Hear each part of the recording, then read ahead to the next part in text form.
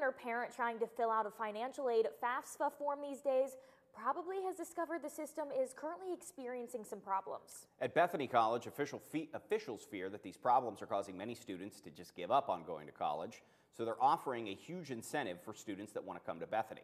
DK Wright's live in the studio with us to tell us what that is and why. DK. Steve, the incentive is $25,000 that will be taken off your tuition. They say when the government decided to simplify the FAFSA process, they had to overhaul all the technology. And when they had to unveil it in January, the system crashed. And all over the nation, there are still errors, issues, and bugs that haven't been worked out.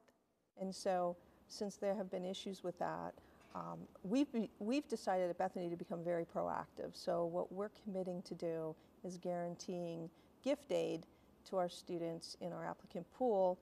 So that equals about a $25,000 gift that we are providing to all students. They say that covers about 67% of their tuition, fees, and books. They say they understand that FAFSA form delays are putting families under a strain, but they say every student should have access to a quality education. Check our website, WTRF.com, for the number to call. Live in the 7 studio, DK Wright, working for you. Thank you.